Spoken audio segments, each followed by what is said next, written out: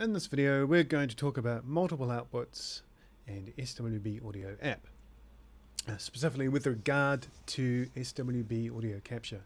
So you see it's quite often mentioned online to set up a multiple output when you're using a virtual audio driver. So let's take a look. I've got Audio Midi Setup already open so that you can see things moving along on the fly. So let's not do that.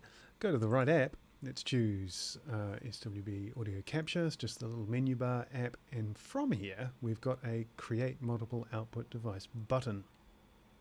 So rather than, I'll explain what all this does in a moment, but I just want to show you how easy it is first.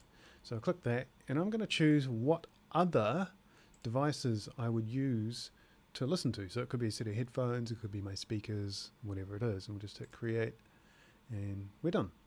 Okay, bit of a bug in the menu bar, but we'll live. So now we have this new multiple output, and it includes both the audio driver that you can see here and those other outputs that I selected.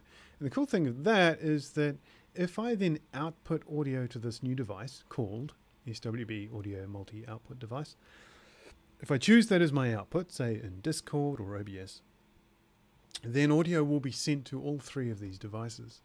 Now, why that's important is it means that you don't have to have a playthrough system running. You can use the driver just on its own, just like this.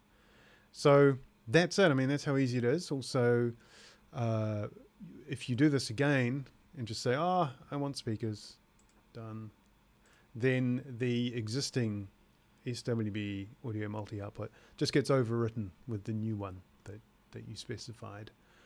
So yeah, that's it. That's how simple it is. Hopefully it takes away a bit of the pain involved with virtual audio.